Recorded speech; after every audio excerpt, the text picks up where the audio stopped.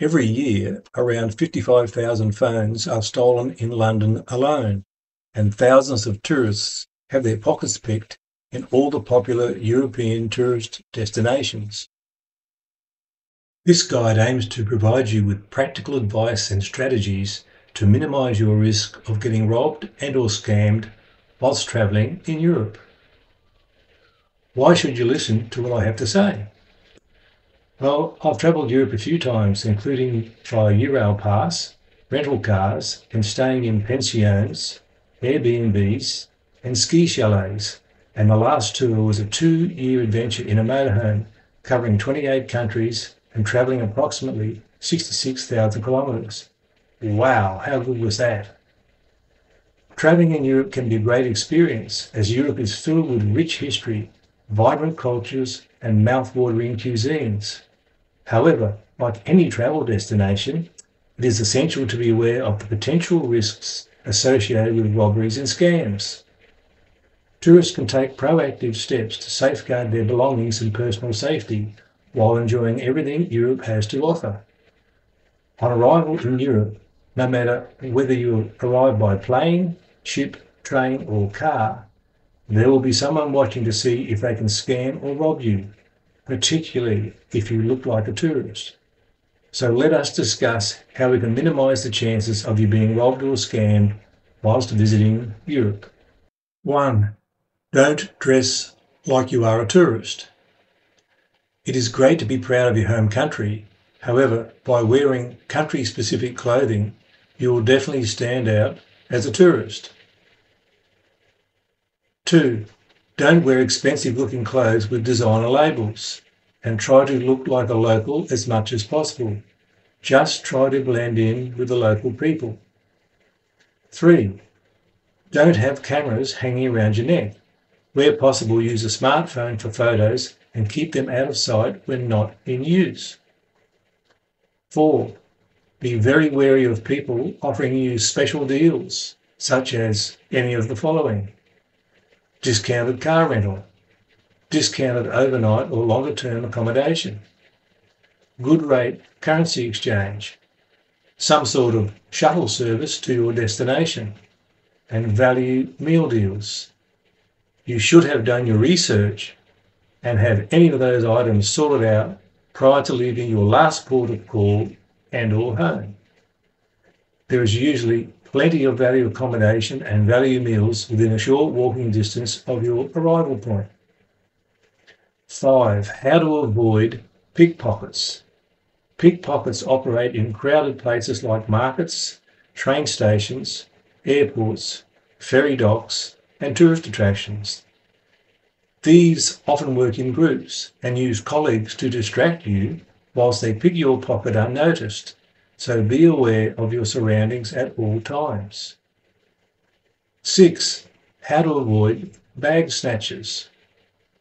Bag snatchers use several different ways, such as when a thief runs by and takes an unattended bag or snatches it from your shoulder. A similar method is snatching a bag whilst using an e-scooter or a Vespa motor scooter, often targeting tourists who look distracted. Make sure you put your arm through the shoulder strap and clasp your hand around the bag whilst walking. If seated, put the leg of the chair through the strap and place the bag between your feet. 7. How to stay safe when walking in towns and cities. Whenever possible, walk on footpaths in the opposite direction to the traffic flow. That way you may be able to foresee some incident before it becomes a reality. If you feel you are being followed when walking, look for reflections in shop windows. If you are still unsure, cross to the footpath on the other side of the road for a while, then check again. Don't walk at the same pace all the time. Vary your pace or suddenly come to a complete stop to catch out a would-be follower. It is advisable to wear a backpack on your front, particularly when in busy areas and flea markets, so the zippers can't be opened from behind without you noticing. 8. How to minimise the chances of being robbed or scammed. Be constantly aware of your surroundings and what is happening. Be particularly cautious in crowded areas such as flea markets, where there is the opportunity for scammers to bump into you. Never leave your belongings unattended.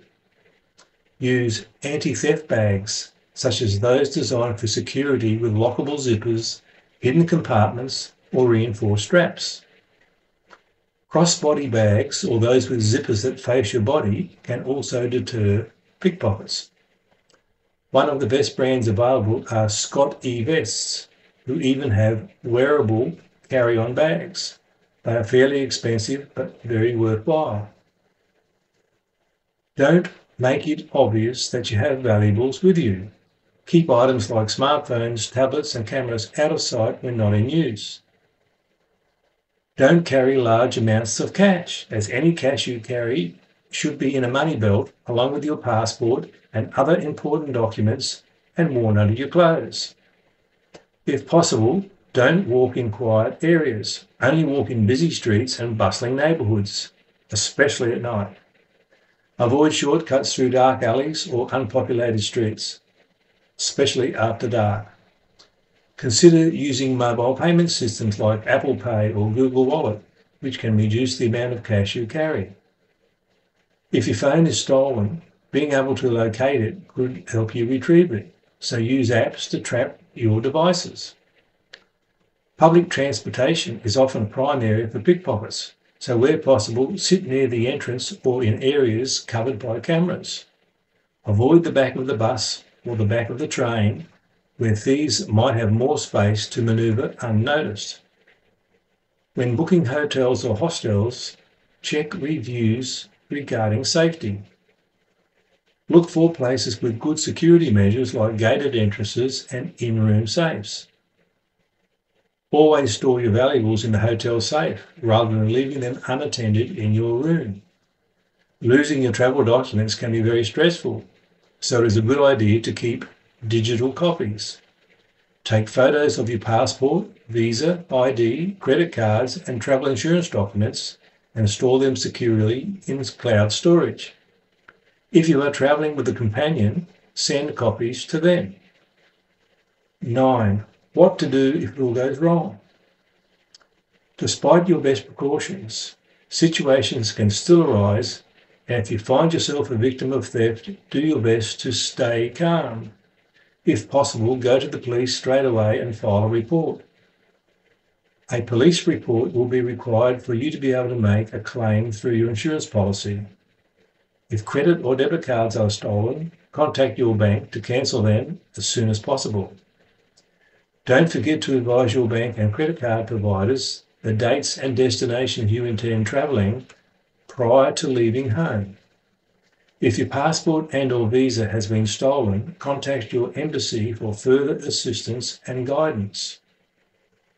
Safety in public bathrooms. When using public bathrooms, I can only offer advice for men, as I don't frequent ladies' bathrooms. If using the urinal, walk to the far end of the urinal so you won't have anyone walking behind you. That way you will always know who else is using the bathroom whilst you are there. If using a cubicle, also use the one at the far end away from the entry. Be aware that public bathrooms can be very hard to find in some cities. If there are multi-storey office blocks or shops, sometimes bathrooms can be found on levels above the ground floor. Most ground floors will not have bathrooms. In Athens, as in many European cities, public bathrooms are usually non-existent. However, most restaurants and cafes have a bathroom and will usually make them available to tourists. Just ask the maitre d' at the entrance. Worst case scenario, a cup of coffee will usually get you access to a bathroom. It is also a good idea to carry some tissues and/or toilet paper, as some bathrooms do not provide those items. Make sure to carry some small change, as some public bathrooms may charge an entry fee. In Germany, it is known as pay to pee, as most public bathrooms charge an entry fee, even fast food franchises.